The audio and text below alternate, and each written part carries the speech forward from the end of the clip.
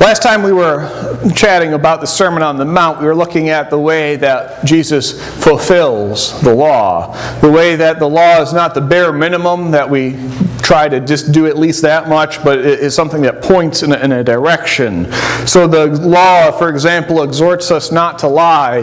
And it's not just don't lie. It's not even don't swear oaths. It's become so trustworthy that you don't need to swear oaths, that no one even doubts that you would ever lie, that if I say I'm good for it, that's it. You trust the person who gives their word, right? In the same way, the law tells us not to murder. And Jesus looks at this and says, it's not just don't murder, it's don't even disparage someone. Don't even look down on someone. Don't even think less of someone. For thinking less of someone is the first step towards treating them as less than yourself.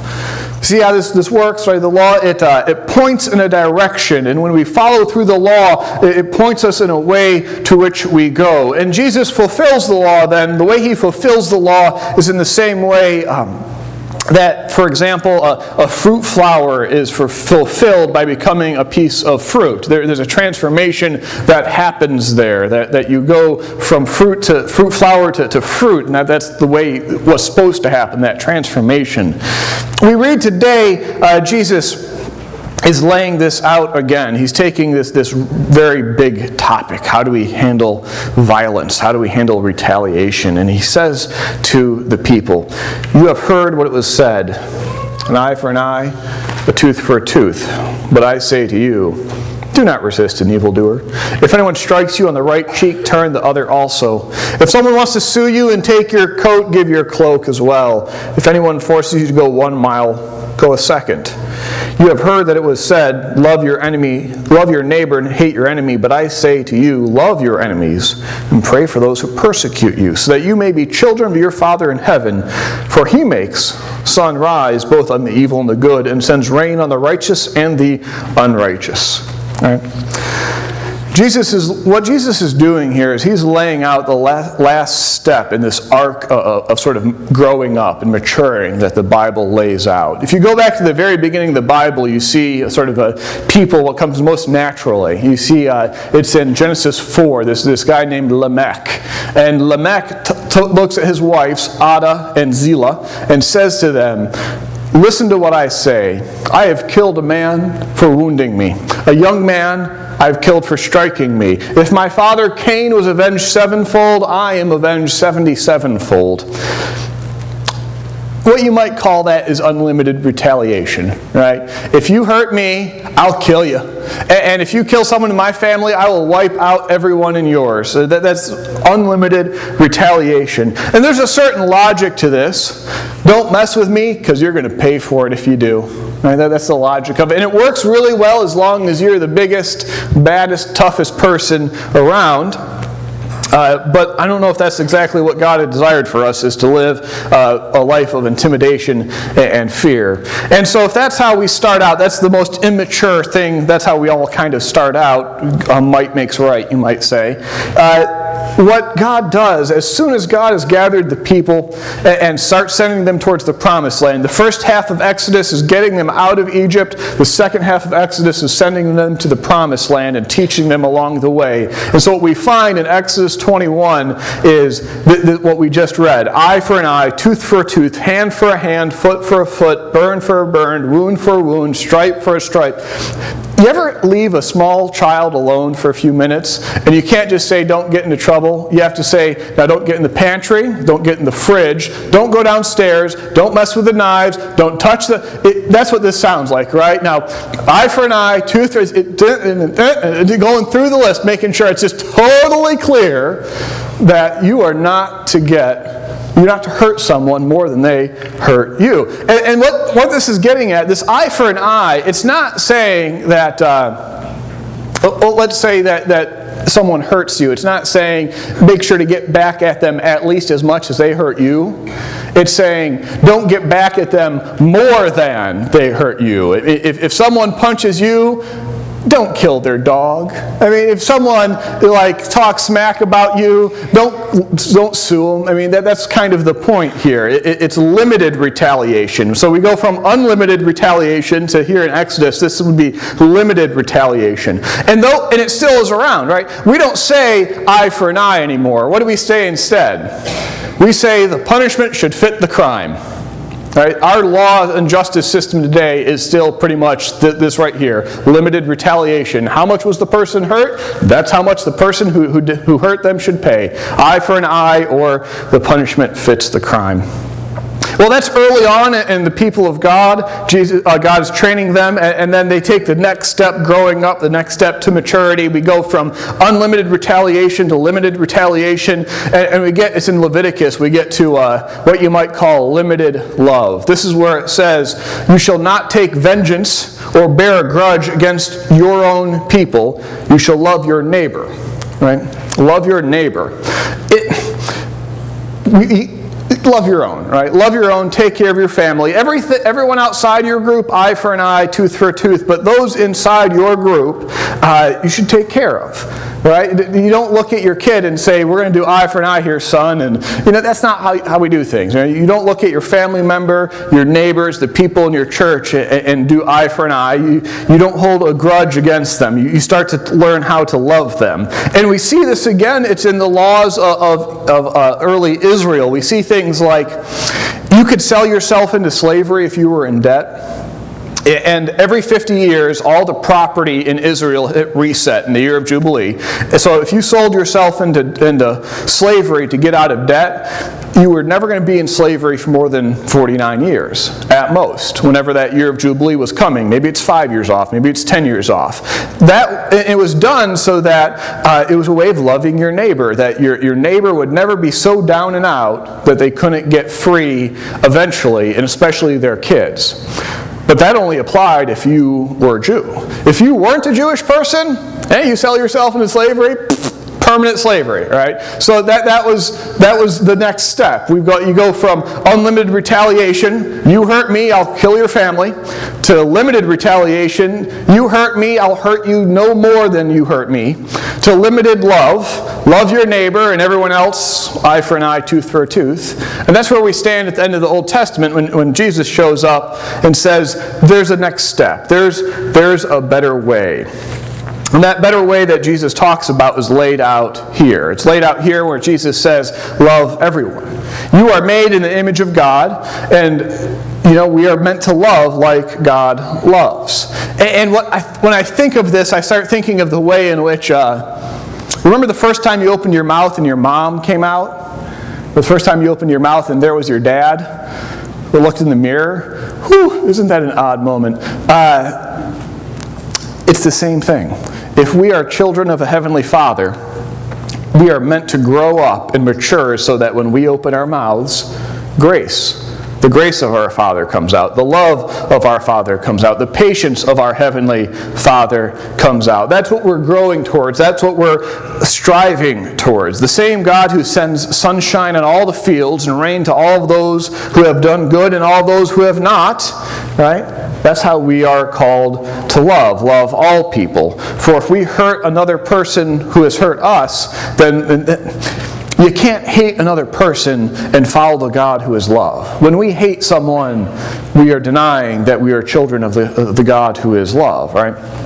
Now, there's this call to love other people, this call to love all other people. The examples Jesus gives are important to pay attention to. For example, Jesus says, go the second mile, right? Who would force you to march a mile in the first century? What was happening was Israel is, from my point of view, let's see, Mediterranean, and then there's Rome, and it goes around and around to Egypt, and Israel's over here on the eastern edge of the Mediterranean. That's where a lot of Roman legions came through. If you wanted to get from the north part of the Roman Empire to the south, you either had to go across the Mediterranean on boats, and the Romans did not like boats. So they marched everywhere. They'd march around, and they'd have to go through Israel. And so as these Roman legionaries, soldiers, would march through with their heavy 70-pound bags, soldiers have been carrying 70-pound bags for centuries, they could snag anyone and say, hey, you, you're going to carry my bag for a mile here. But they couldn't do it for more than a mile, or then they got in trouble with their sergeant. And so what Jesus is saying, if someone snags you and is going to do you wrong, force you to carry this bag, you march the mile, and then you keep on going. How does that change the situation? Imagine what this looks like. The column is marching down the road, the Roman roads, and you got snagged to march that mile. You just keep on marching along, and what's that soldier going to do? Is he going to take a swing at you and try to take the bag back? No. If he draws any attention to himself, his sergeant's going to come down on him something fierce. The Romans were not known for their forgiveness and patience. No, it's kind of it's an interestingly aggressive thing. You try to do me wrong, I'm not going to hurt your back, but I'm going to put you in a fun little spot here, and you just keep on marching, and now you have gained control of the situation, haven't you? Because now you're carrying his bag. You got his stuff. The same type of thing. If you are sued and someone's going after you, and they want to take your shirt, your coat, fine. Pile it up, put it with your cloak, and just hand it over with a smile. It was against Jewish law to take a person's cloak overnight. You could not take a person's cloak overnight because that's what you slept in, right? That's your blanket. And so if you're going to be so vicious and mean as to go at me and sue me, fine, here's my coat, and I'll give you my cloak too. And I'll just wait for you because you're going to have to come back and find me about sundown and give that cloak back, because it would be a source of shame if you were to hold my cloak overnight. It's amazing, that twist there, right? The turn the other cheek really is the best, and it's the most visual. Anyone here feeling a little... Come on up. Come on up. I haven't seen you for a while. Hey, the Peachers are here. You're about the same height as me, so that's why I'm picking on you. If you wanted to insult me right now, one of the most insulting things you could do would be to slap me across the... Right? Yeah. So if you did this... Yeah. Now, I turned the other cheek. You can't do that again. Well, you have to close your fist, right? Yeah. You slap an inferior. You punch an equal.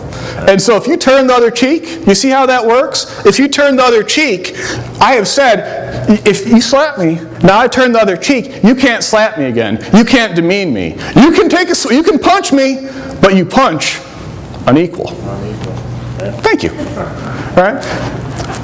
That changed my understanding of this entire passage. Someone pointed that out to me. It's this very assertive way of standing up for yourself. I'm not going to hurt you back. I'm going to love you, but you're not going to roll over me.